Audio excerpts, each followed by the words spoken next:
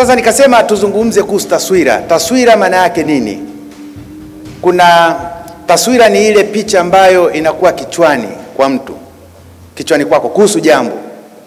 Lakini tunasema kwamba taswira pia inaweza kubadilika ghafla wakati mwingine, kutegemea na vyanzo vya taarifa ulizonazo kuhusu hicho chombo au taasisi au mtu ambaye taswira yake tunaizungumzia, au kutokana na taarifa zenyewe zikoje.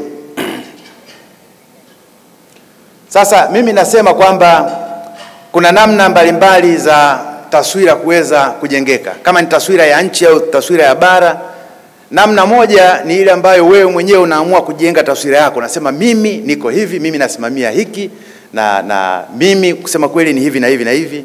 Lakini ya pili ni ile ambayo unakuta watu wanayo kuhusu wewe, taswira ile watu wanayo kuhusu wewe, kwa sababu tu hawana taarifa za kutosha. Wewe ni nani, unasimamia nini, unafanya nini.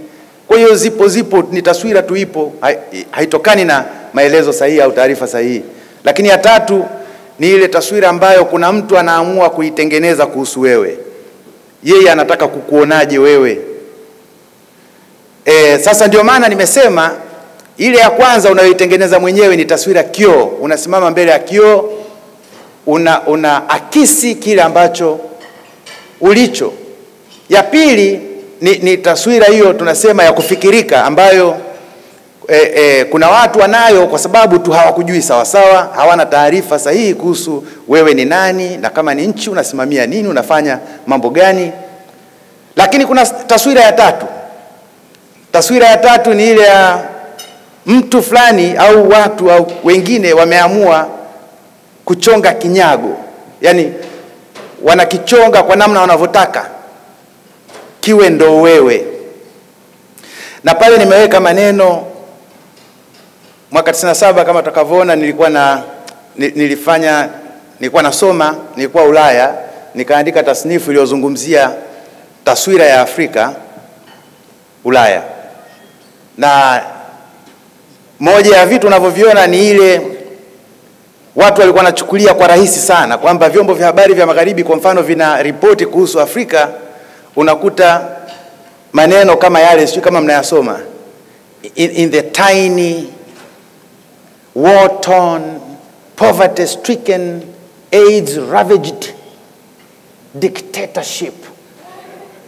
Na haya maneno yanarudiwa, inafikia hatua hata vyombo vya habari vya kwetu wenyewe. Chombo kiko Tanzania kabisa, kinaandika tu Kiingereza na wenyewe wanarudia hivyo hivyo, in the tiny, war-torn, poverty-stricken. Mimi nikawaambia watu, nimekaa sana Ulaya, nchi nyingi tu. Na tuliwahi kuvuka, tunatoka Uholanzi, tunakwenda Ubelgiji kama sikosei. Ubelgiji au nchi moja wapo jirani pale Ujerumani. Na tukavuka kanchi kanaitwa Luxembourg.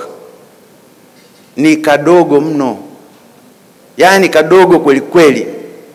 Kwa hiyo, lakini bado sijawahi kusikia vyombo vya magharibi vikisema in the tiny. Basi kwa sababu sio poverty stricken, waseme tu in the tiny rich country of Luxembourg. Sijawahi kusikia. Kwa hiyo kuna kile kinyago mtu anakitengeneza, na wakati mwingine unaamini kwamba wewe kweli ndivyo ulivyo. Na najaribu kuzungumzia taswira ya bara la Afrika ambayo nasema kwa muda mrefu imekuwa ni hasi kama nilivyosema. Na ukiangalia ni kweli kumekuwa na matatizo, yamekuwepo kama tutakavyoona, lakini miaka fulani Afrika waliunda URTNA, wakaunda na Pan African News Agency, ili wabadilishe ile ya kusema in the tiny, poverty stricken na kadhalika, waweze kutuelezea katika namna ambayo inatokana na sisi wenyewe tunavyojiona. Na kusema kweli walifanya kazi kubwa, lakini ilifikia wapi, hiyo sio swala la kuzungumza leo. Lakini mwaka 97 kama nilivyosema, nilikuwa nafanya utafiti, nikaandika tasnia kuhusu taswira ya Afrika Ulaya. Mwaka huo nikiwa Uholanzi, amekuja mwandishi wa habari wa Marekani Ukigugo sasa hivi utaona, na wale wanaosoma vitabu mmeshasoma, ameandika vingine vizuri sana. Kimoja wapo anaongea kuzungumzia dunia ya leo na hasa kitakachotokea kwenye bahari ya kule ile ya Hindi kuelekea kwamba dunia tunayoelekea, mambo ya geopolitics haya na kadhalika na kadhalika. Ameandika vitabu kadhaa. Kwa hiyo sio mwandishi mbaya. Anaitwa Robert Kaplan, Marekani. Lakini mwaka huo 97 alikuwa anasema katika miaka 50 ijayo Afrika itapotea. Kiingereza alichotumia ni kwamba Africa will blink into oblivion kwa sababu ya wars, kwa sababu ya, ni mwandishi wa habari na alikuwa ametembea nchi nyingi Afrika zenye matatizo, na akasema vita vya wenyewe kwa wenyewe, njaa, hunger or famine, maradhi, majanga ya asili, natural calamities. Kwa hiyo akahitimisha hivyo. Sasa sijui imebakia miaka mingapi tokea 97 mpaka sasa, sijui imebakia mingapi Africa to blink into oblivion. Sina hakika. Lakini msishangae Robert Kaplan.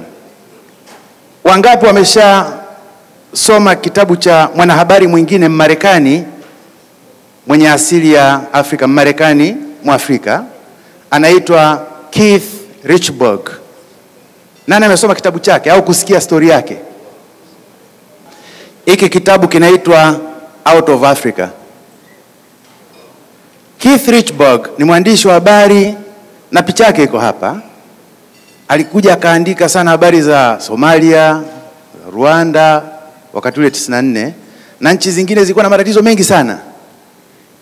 Hiki kitabu nimenunua mwaka 2006 na alikuja akaandika kitabu hiki, anasema namshukuru Mwenyezi Mungu Subhanahu wa Ta'ala mwingi wa rehma, ancestors wangu walianza ile walifanikiwa ile safari ngumu ya kuletwa utumwani, na mimi sio mmoja wao. Yani kwamba yeye sio mmoja wetu wale ambao tuko kule Afrika. Imeandikwa hapa, si asemi, kwa hiyo kitakuwepo hapa baadaye, mtakuja mtaona. Alisema kabisa kwamba hii midubwasha hii, nashukuru Mungu wahenga wale ancestors wangu walikuja huku kwenye minyororo. Kwa hiyo mimi sio mmoja wapo yale madubwasha.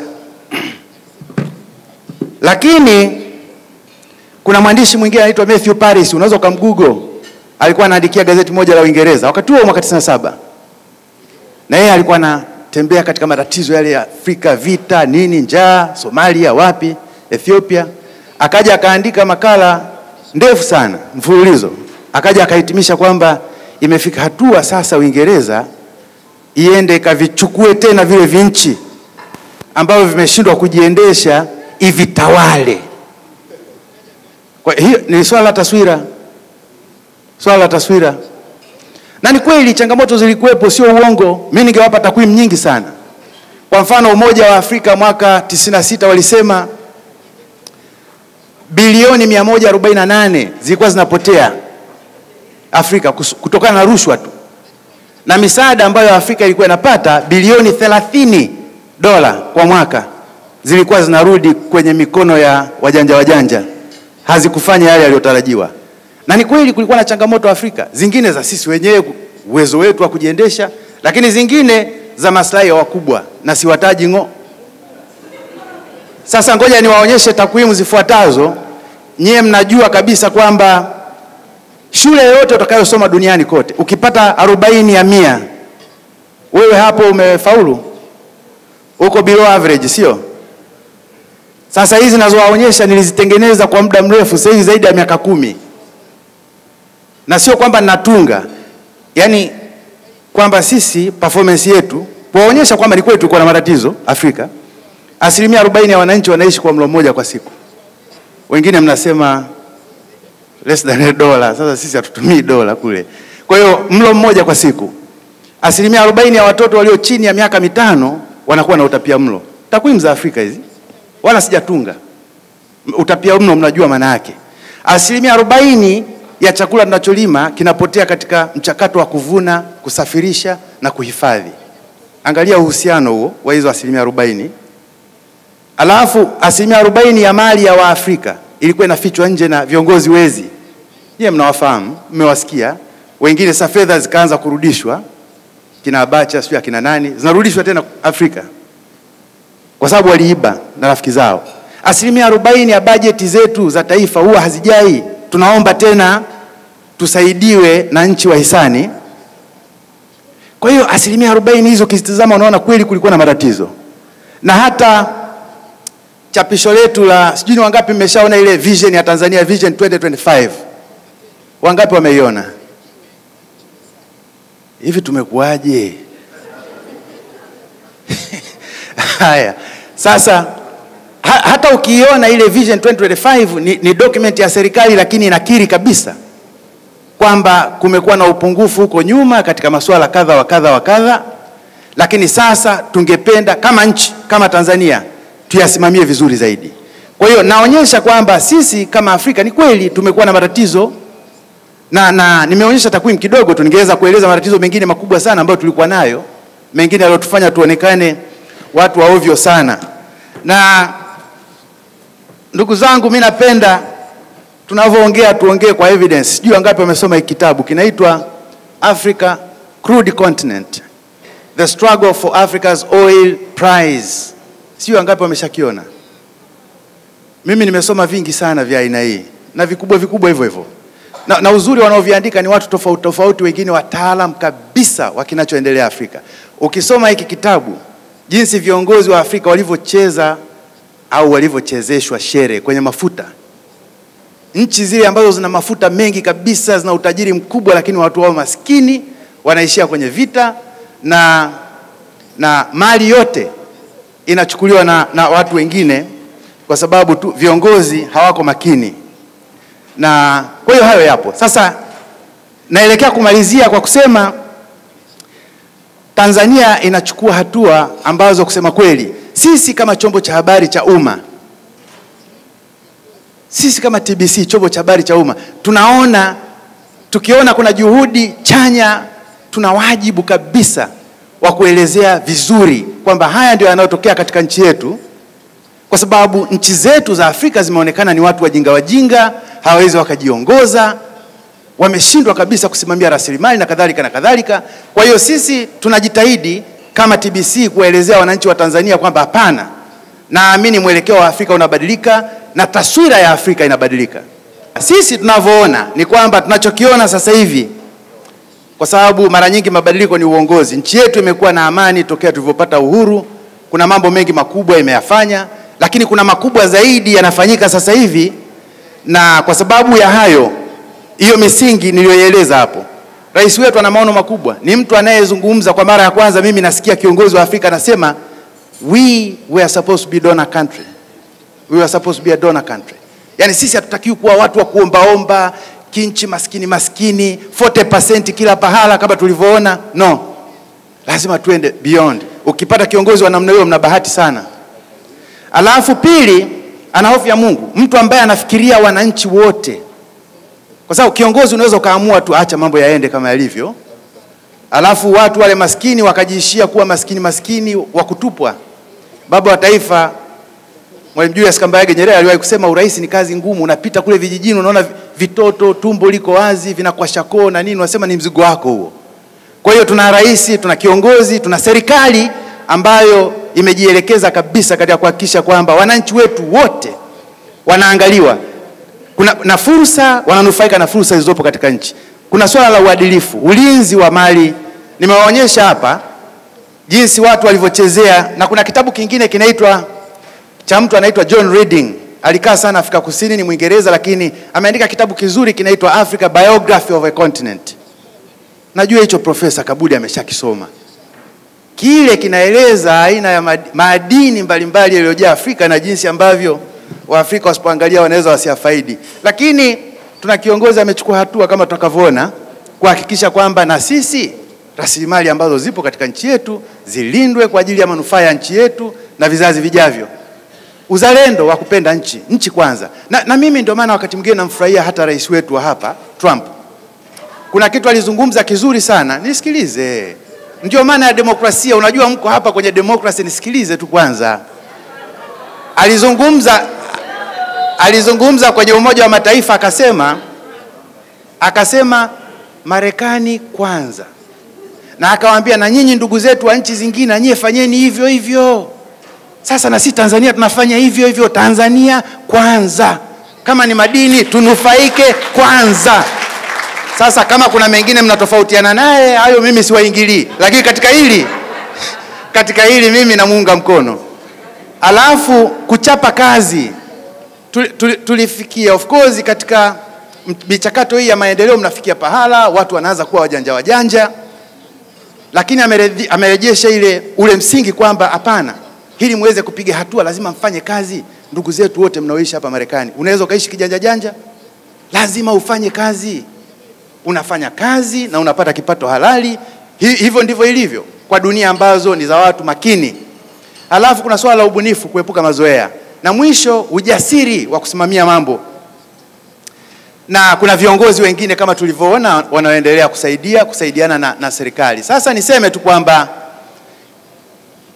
katika changamoto zile sugu za Afrika na kusababisha taswira mbaya hasi ya Afrika, kwa kweli serikali imeendelea kujitahidi. Sisi tunavyoona kama chombo cha habari cha umma. Na muda ukitosha ningewaeleza mengine kuhusu chombo. Watu wanadhani kwamba kama chombo cha habari cha umma wewe ni kusifu tu. Sisi tunafanya mpaka habari za uchunguzi na tunaibua mambo kabisa yanayoenda vibaya. Tunafanya hivyo TBC. Kwa hiyo na mifano, naweza nikawapa mifano kama muda utatosha. Kuondoa zile fikra za sisi hatuwezi. Tulikuwa nazo sana zile, kwamba unajua sisi hatuwezi, sisi wanyonge. Lakini ukishapata uongozi unawaambia kwamba hapana, mtaweza. Na kweli tumeweza. Kuna vitu vingi vinaendelea Tanzania sasa hivi watu hawakutarajia kwamba vingeweza kuwezekana. Mwanzoni tutanunua ndege. Watanunua ndege. Au hata baisikeli wanaweza kutengeneza. Na wanaosema hivyo ni sisi hawa wa Tanzania hawa. Lakini kuna mtu huko kaisha tuambia in the tiny poverty stricken war torn, na tumeamini kwamba kweli sisi ni poverty stricken mpaka kichwani, kwamba kuna vitu hatuwezi. Lakini sasa hivi tuna falsafa ya kusema tunaweza, na kuhuisha nidhamu ya utumishi, kwamba kuna wakati kama taifa kama jamii mnakwenda kidogo mrama. Lakini nahakikishieni sasa hivi, mimi mwenyewe nimewahi kuwa diaspora, nimekaa sana nje huko, lakini Ulaya huko. Na kuna siku nikakutana na rafiki yangu mmoja Finland, alikuwa analalamika sana. Na yeye amekaa muda mrefu sana Finland. Anasema nilirudi Tanzania, nikawa naenda nafuatilia nipate shui leseni, nifanye hivi.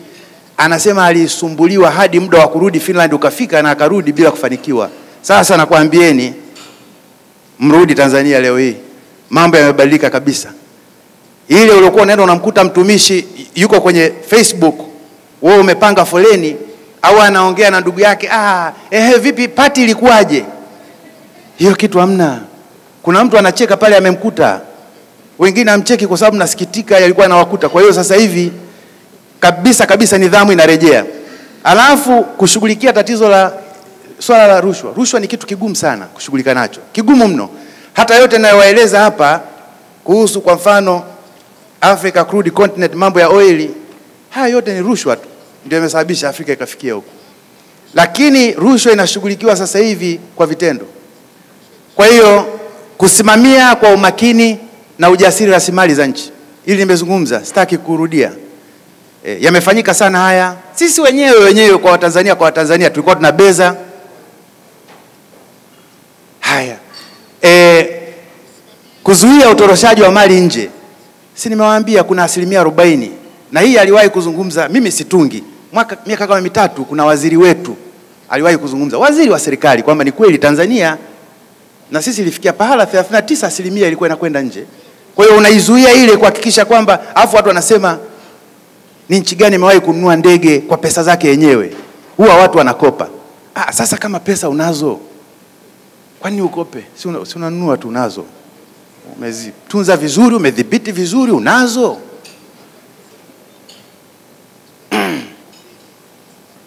Kurekebisha sheria ili tuweze kufanya mambo kwa kujitegemea, kuwe na win-win, watu wasitupige tu wanaondoka, na sisi tuonekane kwamba tuna akili. Kwa sababu baba wa taifa aliwahi kusema, mtu mwenye akili akikwambia jambo la kipumbavu na wewe ukaamua kulifuata, anakudharau. Kwa hiyo sisi tumeamua kwamba hapana. Ndugu zetu kama wadau wa maendeleo wana akili. na mkizungumza nao vizuri kuonyesha kwamba na nyie mna akili, wanawaheshimu. Kwa hiyo kuboresha sekta ya afya, mimi sitaki kutoa takwimu. Kwa mfano budget tu kulikuwa na mwaka uliopita ule bilioni 30, zikaja zikaongezeka bilioni 260 na kitu, na actually kulikuwa na hospitali kama 108 hivi ambazo zina facilities za kuweza kuweka kina mama, kuweka watu, kaoperate nchi nzima. Leo hizi ziko mara 2 kwa muda mfupi tu wa uongozi wa serikali ya awamu ya 5.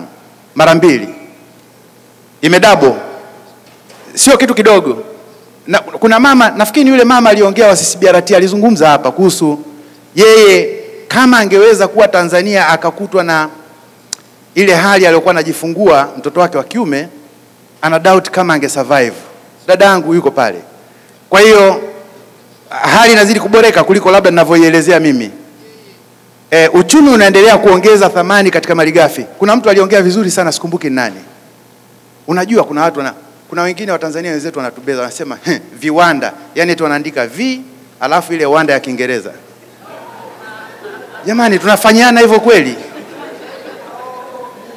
Sasa ngoja niwaambie, sisi ambao tuko on the ground, mimi kabla sijaja nilimtembelea ndugu yangu Kanali Simbakalia kule Export Processing Zone Authority. Nikaenda katika kiwanda kimoja ambako wanatengeneza nguo tena za kuexport kuleta huku quality ya hali ya juu. Wanasema kimeanza na watu kama 300, sasa hivi kina watu 1000, halafu wanatafuta eneo lingine la kuongeza. Hilo eneo moja tu naeleza, sisemi viwanda vingine wala idadi yake. Lakini kikubwa nilikuta asilimia kubwa walioajiriwa pale ni mabinti.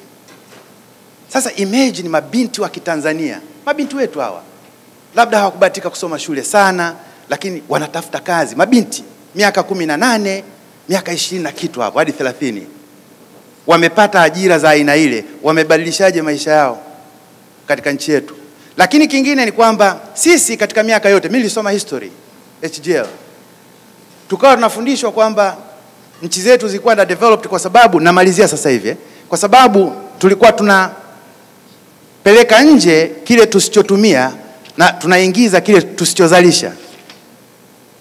Nafikiri mtakuwa mnakumbuka hivi mpaka karne ya 21 sisi tuendelee kuwa jamii ya malighafi tu.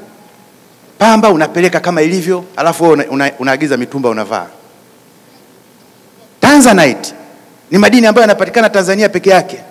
Rais wa Afrika Kusini aliwahi kuja pale Tanzania, Thabo Mbeki, akaongea chuo kikuu akasema Tanzania kwa mwaka tunapata milioni 80 tu kutokana na Tanzanite.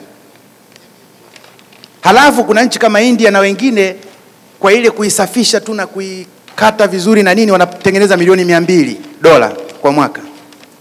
Halafu Marekani ambapo tupo leo, kwa sababu ya umakini wao, maendeleo yao, kutengeneza sasa vito na nini, wanapata milioni $500 kwa mwaka. Nyinyi mnaotengeneza tanza inayotoka kwenu ambayo hakuna nchi nyingine yenye Tanzanite, mnapata milioni 80. Sasa bwana, hawa serikali sasa hivi wamejenga ukuta. Watu walikuwa wanacheka, wanajenga ukuta hawa. Sasa hivi ukipata facts nini kinaendelea kuhusu kujenga ukuta, ounce moja ya hiyo kitu inapanda kutoka 300, kama nitakosea najua nitarekebishwa hapa, kutoka 300 inakwenda 600. Ina double kwa muda mfupi tu.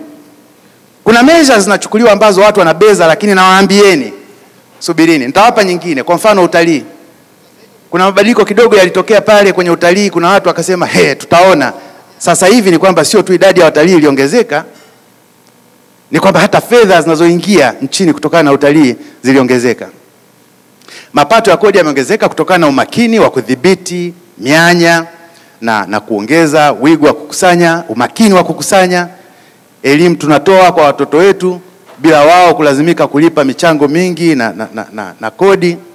Yaani hiyo inaonyesha kwamba nchi za Afrika zikiamua, hasa zenye rasilimali, mnaweza mkatumia vizuri fedha zenu, msitegemee sana wafadhili, mkaendesha mambo yenu wenyewe. Na jamani, mimi mengine nitasema haraka kuhamia Dodoma. Hii ina faida nyingi sana kuliko watu wanavyoweza kuelewa sasa hivi. Kuimarisha na kusimamia bandari zote. Bandari ni kitu ambacho lango la biashara na katika uchumi kusema kweli na mchango mkubwa sana. lakini sasa hivi imeboreshwa zaidi na bandari zaidi zinaboreshwa na kuna meli zaidi zinanunuliwa na vivuko. Na haya mimi nayazungumza, sitaki kuyaweka tu kama listi kwamba wamefanya hivi, wamefanya hivi, wamefanya hivi. Nataka nionyeshe kwamba kuna uhusiano. Nimezungumza kuhusu utalii kwa mfano. Ukiboresha usafiri wa kutoka nje kwenda nje, kutoka Tanzania kwenda nje, kama ambavyo zimenunuliwa ndege kubwa Dreamliner, na ukaweza kufaulu kupata watalii kutoka moja kwa moja kutoka huku kuja kwetu, gharama inakuwa imepungua, convenience inakuwepo, anakuja moja kwa moja, sio tena kupitia kwingine, ni faida sana. Lakini hata ndani watu wanauliza, hivi mnatengeneza viwanja mpaka sijui Ileje, sijui wapi kule, sasa mwananchi gani wa kawaida ataenda kupanda ndege? Jamani, seriously. Kwa hiyo kwanza hata hiyo gari tu mnayosema, sio lazima mtu apande gari. Kuna mwingine anakaa vizuri kule, anajilimia kahawa yake, yuko kule, wala sio lazima aje kupanda hiyo gari, lakini anaishi maisha mazuri tu. Lakini wale wanaohitaji kupanda usafiri wa ndege, iwe ni kwa biashara, iwe ni kwa utalii. Sasa hivi tuna promote na mjue ndugu zetu wa Marekani, tuna promote sana utalii wa kusini mwa Tanzania. Kwa hiyo tukiwa na viwanja vya ndege kule, manake mtu akija kwenye Northern Circuit vile vile atapata fursa ya kusafiri kirahisi akafika kusini. Haya, kuna treni inajengwa sasa hivi ya umeme. Alafu angalia hii connection, nasema sasa wanajenga treni ya umeme, huo umeme wenyewe watatoa wapi? By the way, sasa hivi umeme unatosha, hatuna mgao tena sasa hivi, sasa hivi hatuna. Kwa hiyo ikishajengwa hiyo Stigler's Gorge hiyo ikatoa megawatts 2100.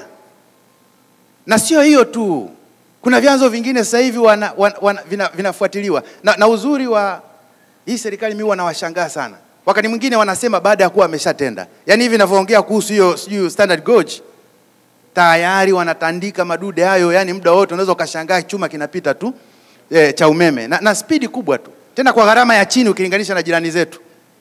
Kabisa, hakuna upigaji Tanzania sasa hivi. Kwa hiyo ukiona haya mambo yote yanahusiana, yanaingiliana. Standard Gauge itatoa umeme wa kuendesha treni ya umeme, kwa hiyo usilalamike. Na itafupisha sana safari, itarahisisha biashara, na umeme utakuwa bei ya chini.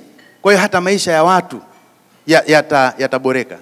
Kuna kasi sasa hivi ya kusambaza umeme vijijini. Jana mlizungumza kuhusu challenge. Dadangu yule wa mtani wangu, dadangu mmoja wa Kagera, yule pale alizungumza kuhusu challenge ya umeme. Umeenda umepeleka laptop alafu unawasha, ikiisha unashangaa. Alafu kuna mipango jumuisha sekta kilimo, kwa sababu wanajua kwamba kilimo kitaenda sambamba na viwanda. Unakiboresha kiwanda, kilimo, wananchi wanafaidi, lakini pia kunakuwa na viwanda ambavyo vitaongeza thamani kwenye haya mazao, pamba, korosho, katani na kadhalika, ili yawe katika namna ambayo yanaweza kapelekwa nje. na kwamba tunavyosema kuongeza thamani, maana yake ni kwamba tusiendelee kupeleka vitu malighafi kama tulivyokuwa nafanya miaka mingine, tunakosesha watu ajira hapa ndani na kadhalika na kadhalika. Na serikali imeweka mazingira wezeshi kwa wawekezaji wa ndani na wa nje, na hii ninachosema wala si uongo. Najua bado kuna changamoto za hapa na pale. Ni wapi ambapo hakuna? Mbona hata hapa zipo. Hii taifa kubwa limeendelea, lakini bado wana changamoto. Kwa hiyo zipo kila pahala, lakini kuna juhudi kubwa sana zinafanyika. Kuna utamaduni wa viongozi wa umma kushughulika na shida za watu. Kwangu mimi hii ni muhimu sana, kwamba tunaweza tukajikuta tunajisahau, tunakimbizana na vitu vya mifumo hii ya kidunia, lakini tukasahau kabisa shida za wananchi wetu. Mimi kusema kweli ningependa niishie hapa. Lakini napenda niwaombe sana ndugu zangu, msisahau Kiswahili. Kwanza nawapongeza sana wale ambao kila nikiongea na ninyi mna flow Kiswahili kama vile tumetoka wote Dar es Salaam leo. Hongereni sana. Lakini kuna kama wawili watatu, sio kwamba nawasema vibaya. Na uzuri sitawataja majina. Nikawa naongea nao, najitahidi tuongee Kiswahili, lakini nakuta Kiswahili chao battery low. Kwa hiyo jitahidini. Wale ambao Kiswahili battery low, peleka sehemu ukachaji kidogo Kiswahili jamani. Nimpongeze sana yule mtoto ambaye aliimba hapa. Mungu ibariki kuanzia mwanzo hadi mwisho. Na washukuruni sana kwa kunisikiliza.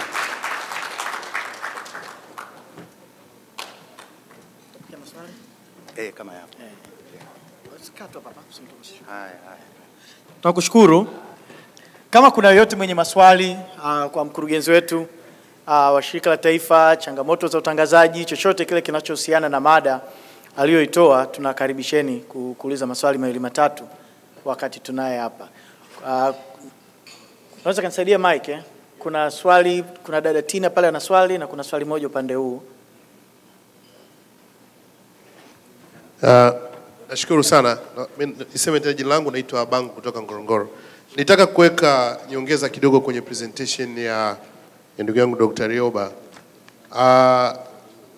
Kama taifa kulikuwa na maelekezo, Mheshimiwa Rais aliona ndoto ya kutumia TV channels zetu kuweza kutangaza utalii. Na niseme tu kwamba hii jambo linatekelezwa kwa kasi kubwa. Ninayo taarifa kwamba kufikia mwezi ujao nadhani kituo hiki kitaanza kufanya kazi. Na nipongeze jitihada hizi za TBC kwa sababu all in all hatuwezi tukafikisha ujumbe sehemu mbalimbali bila kutumia facilities zetu wenyewe. Jana niliona mkurugenzi akijaribu kuwahamasisha watu ku download app ya TBC. Hii ni mabadiliko ya kiteknolojia ambayo tumeadopt na tunataka kwenda nayo.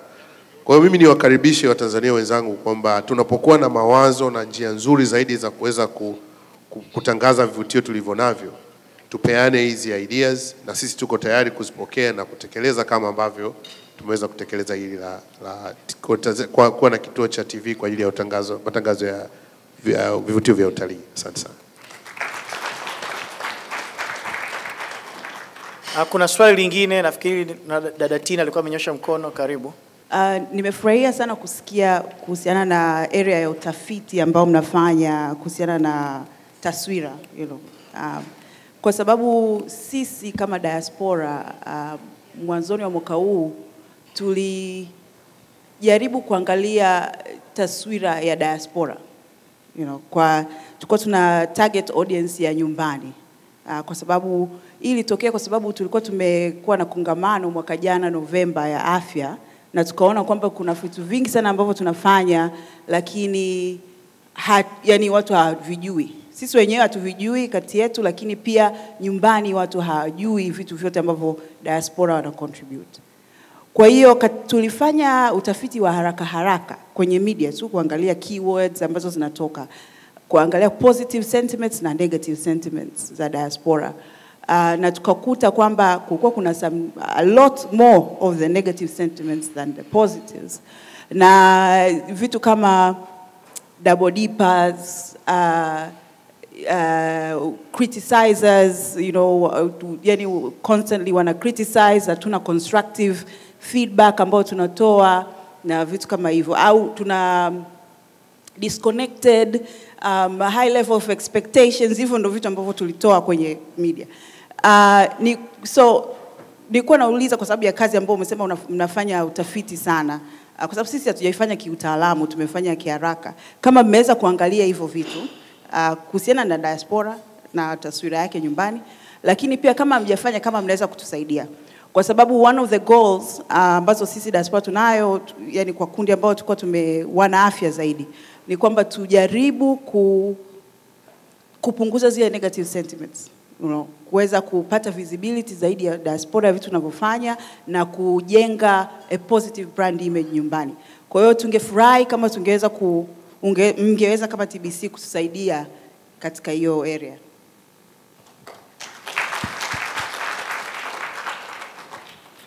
Pengine nitamwomba Dr. Rioba, pengine kama unaweza kuliaddress hilo sasa hivi, alafu tutachukua tena maswali mawili matatu. Sawa. Sawa. Mimi dadangu, mimi nakubaliana kabisa na wewe. Kwanza mimi niseme hivi, mimi si umeona nahangaika hapa na vitabu. Mimi ni muumini sana wa criticism. Jamii yoyote ambayo watu hawawezi kukriticizeana ina matatizo. Au maana yake kuna mtu mmoja tu anafikiri, wengine hawafikiri. Lakini ndugu zangu, criticism ina tofauti na, unajua kwa lugha ya Kiswahili kuna kukosoa, jambo zuri sana. Na hata kule nyumbani juzi tu, sio mara moja, msemaji wa serikali ndugu yangu Abbas amerudia kuambia, jamani, Hebu ikosoeni serikali, hata vyombo vya habari mko huru. Tatizo katika huu mchakato wa sisi kudemokrasisha jamii zetu, bado hatujabaini tofauti kati ya kukosoa na kuzodoa.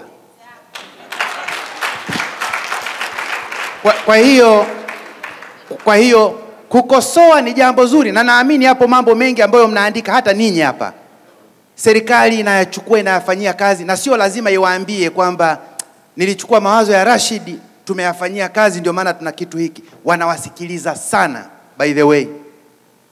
Tuna dada yetu balozi hapa anafuatilia, wanajua, wanawafuatilia mawazo yenu, hata yale ambayo yanaonekana kwamba ni criticism wanayafanyia kazi. Lakini ni tofauti na kuzodoa. Mimi najaribu kujiuliza, hivi wazo la kunizodoa au kuzodoa nchi yangu nalifanyaje kazi? Na najua kabisa huku ni kuzodoa tu. Yaani kule kuzodoa kwa kukomoa.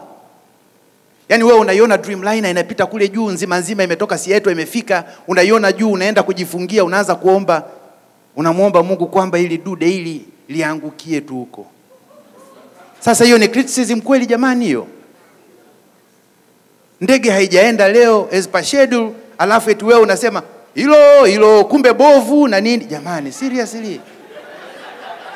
Alafu tunakaa hapa tuseme kwamba hiyo ndio criticism ya kutusaidia kama jamii, kama nchi? Kwanza Watanzania wengi ni watu wenye upendo, wana mapenzi makubwa na nchi yao. Na dada yangu hilo lolosema umetupatia kazi. Na mimi sio mtu wa kuzungumza maneno tu. Practically kwanza tulianza kuji-identify, na hii ndio ujue ndio attitude ya serikali towards diaspora. Tumeanza Sweden, tumekuja kabisa ili wananchi wa kule kwetu wawasikie ninyi wenyewe mkizungumza, wawaelewe zaidi kuliko kuwaona tu kwenye social media wakadhani wakaconclude kuhusu ninyi. Ninyi mna mchango mkubwa sana. Kwa hiyo sisi tuko hapa ni sehemu hiyo hiyo ya kubadilisha ya kubadilisha taswira ya vyombo vingi vya habari tulivyo navyo au kwenye mitandao kuhusu ninyi. Ninyi ni ndugu zetu kabisa. Ndugu zetu kabisa. Alafu namshukuru sana Bangu amenikumbusha. By the way, nilisema jamani, hivi wangapi hapa wamesha download ile app ya TBC? Downloadini mwe mnaangalia. Kwa sababu kama mmedownload vile vyombo vingine, mtakuwa mnaona wanamuziki ambao mnao hapa kina Jay-Z, mnaweza mkaenda kuwaona. Lakini sisi tunao mpaka wale wanakuwekea nani vyombo vya nyumbani kabisa, huku huwezi kuviona. Kwa hiyo downloadini, nawashukuru sana. Kuhusu utafiti, ndugu yangu, umetupatia changamoto. Ni vizuri tukafanya utafiti tujue zaidi na tujue namna ya kusaidia zaidi. Asante.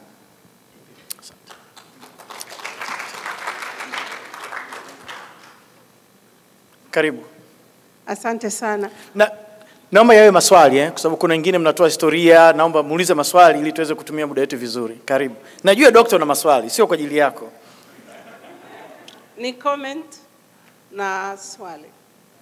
Kwanza nashukuru sana kwa jinsi ambavyo umetuelimisha kuhusu TBC, na ni kitu ambacho ni muhimu kwa kweli. Tumeona jinsi ambavyo naomba utambulishe na jina lako. Selina Mushi, nafundisha chuo kikuu cha Northeastern Illinois University kiko Chicago. Nimekuwepo kwa miaka 18. Naenda nyumbani kila Julai though. Kwa hiyo nashukuru sana kwa kutuelimisha kwa hilo. Napenda tu kuchangia kwa sababu umezungumza kuhusu maandishi ya vitabu ambayo yalikuwa yakipotosha tangu siku nyingi, na tumeyaona hayo. Tunaofundisha madarasani, walimu wenzangu kama mpo, mnaelewa jinsi ambavyo tunapambana na habari ambazo si za kweli. Alafu pia na swala lililojitokeza la utafiti kuhusu mchango wa wanadiaspora kwa Tanzania. Nimekusikia pia mzungumzaji ukisema kwamba njooni nyumbani hali imekuwa nzuri. Kwa hiyo hapo ndipo ninapoanzia mimi. Naomba tu niseme kwamba mchango wa wanadiaspora kwa kweli ni mkubwa kuliko ambavyo tunafahamu. Na mchango sio lazima uwe visible. Kwa mfano, sisi tunaofundisha madarasani, mchango wa kielimu unachukua muda mrefu sana kuonekana matunda yake. Huyu hapa ni mwalimu wangu, mimi nimekuwa mwalimu, nimetoa walimu. Kwa hiyo domino effect ya mchango wetu inakwenda mbali sana na inachukua muda mrefu. Nivumilie Bwana Lunda, nitamaliza sasa hivi. Sasa ninachotaka kusema ni kwamba kwanza kuwepo kwetu hapa, ile mere presence kwamba tuko hapa Marekani ni elimu kwa Marekani, kwa Tanzania na kwa dunia. Ile kuwepo tu hapa. Wengi wetu hatuji kama refugees, tunakuja kama professionals. Ndio maana mara nyingi uweze kusikia Watanzania wamepatikana na mambo ya ajabu ajabu, conman type of things, vitu kama hivyo. Kwa hiyo inaleta taswira nzuri katika zile ulizozitaja. Kuwepo kwetu tu tunaitangaza Tanzania. Pili, katika kazi zetu tunazozifanya, tukifanya kazi zetu professionally, tunaongeza uelewa wa Tanzania wakoje wanapokuwa katika nchi za nje, na hivyo pia kuwezesha uhusiano mzuri zaidi kati ya Marekani na Tanzania. Namalizia sasa hivi. Alafu kazi nyingine, mchango mwingine ni vile vitu maalum tunavyovifanya, vile vitu ambavyo tunavyoproduce. Sasa mzungumzaji ulionyesha vile vitabu wanavyozungumzia kuhusu negativity. Nafurahi sana kukuambia kwamba mimi nimeandika kitabu hiki, kimechapishwa mwaka 2015. Kinazungumzia elimu, si Marekani tu, si Tanzania tu, ni dunia nzima, kwa kuchagua nchi baadhi za Kiafrika, za Asia, Tanzania ikiwemo. Chapter 3 hapa inazungumza elimu, traditional education of Kilimanjaro, kabla hawajafika wakoloni. Sasa elimu hiyo ilikuwa na misingi mizuri sana ambayo iliharibiwa na wakoloni, na ambayo ninashauri kwamba sasa shughuli zetu za kielimu Tanzania labda zingerudi nyuma kuangalia ile misingi ya elimu iliyokuwepo kabla haijaharibiwa na wakoloni. Kwa hiyo kwa namna fulani inajibu yale matatizo ambayo yamejitokeza kwa vitabu vilivyoandikwa kwa kuonyesha kwamba sisi hatuwezi kitu na hatuna kitu. Kwa mfano tu, kitu kimoja katika kitabu hiki ambacho ningependa watu wakisome wakiweza kushika mikononi mwao ni kuhusu access to education. Access to education inaweza kuwa physical, psychological and emotional. Physical access kwamba kuna shule, kuna madarasa, kuna walimu. Haya, psychological, je kinachofundishwa, relevance, na kinamsaidiaje mtoto. Emotional, je do I belong to the classroom, je mwalimu ananitambua, je elimu inanisaidia, and so forth. Kuna mengine mengi. Sasa kwa kuwa nimepata nafasi hii na nimemaliza naomba nipitishe hiki kitabu mkiangalie, ikiwezekana kinunue. Kwa taarifa tu, sipati royalties zozote, na pengine sitakaa nipate. Nilitumia karibu $8,000 kusaidia katika process. Dr. Mushi, asante. Asante. Dr. Mushi, umeniweza kweli. Kwa wale msiofahamu, Dr. Mushi rafiki yangu yuko Chicago, ameshiriki kongamano za dakika nyingi. Tuna panel ya afya ambayo ipo leo. Kuanzia juzi, Lunza nahitaji dakika 5 tu, nahitaji dakika 5 tu. Unajua sipo kwenye agenda, nichomeke. Nafikiri umeshamaliza, si ndio? Tumemalizana, si ndio? Kwa la panel imekwisha. Kwa nafikiri panel ya afya, panel ya elimu itaendelea kama ilivyo. Dr. Mushi ameshayatoa aliyokuwa anataka kuyatoa. Na kushukuru kwa hilo. Sawa, nafikiri nyewe mlipanga. Na muomba Balozi Mulamula, alikuwa amenyosha mkono hapa, alikuwa na machache kushangia katika hili.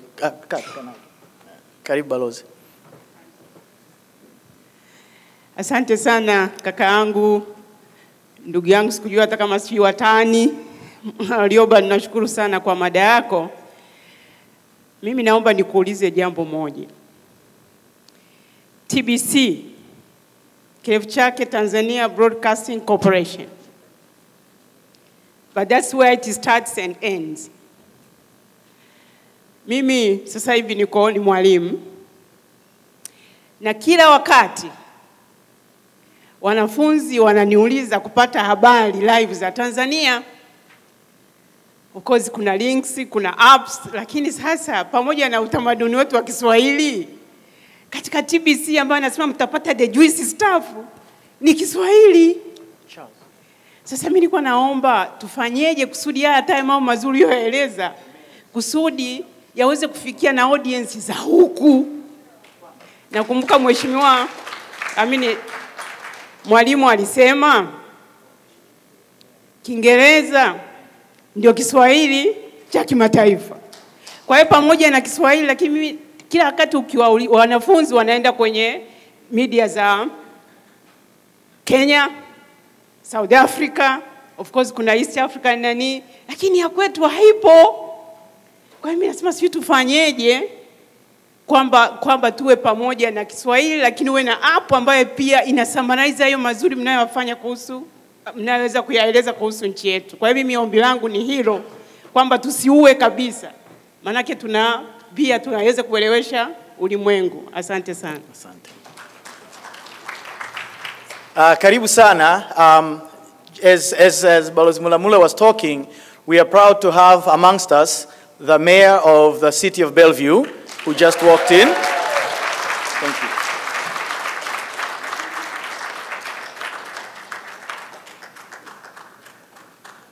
Mayor, welcome. We'll